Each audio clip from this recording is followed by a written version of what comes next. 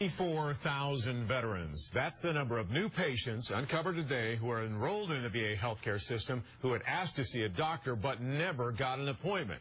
The alarming numbers come from an internal audit of the VA healthcare system released just today. This is the latest chapter in a nationwide scandal that has placed our San Antonio VA hospital definitely in the spotlight. News 4 troubleshooter Stacey Cameron has been pouring through the data in this 54-page report to find out what it means for veterans here in Texas.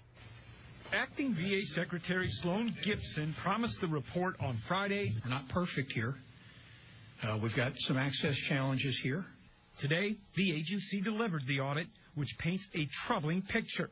Most alarming, the discovery of almost 3,000 new Texas veterans enrolled in the VA healthcare system, unable to get appointments. So at this point, we feel that we have the resources, we can meet the need. That's Mary Weldon, director of the VA system in San Antonio, speaking Friday about how well the system here operates. But according to the audit, 837 patients are waiting to see a doctor in her medical facilities.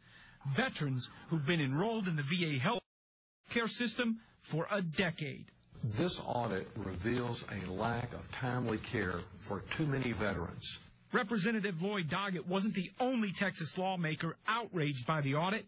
In a statement, Congressman Lamar Smith calls the findings inexcusable.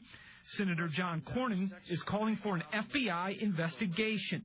Both Democrats and Republicans say it's a scandal that offends the men and women who have served our country. That number is too big, and we need to get it reduced in having the resources at the VA and the management to see that our veterans get quicker care.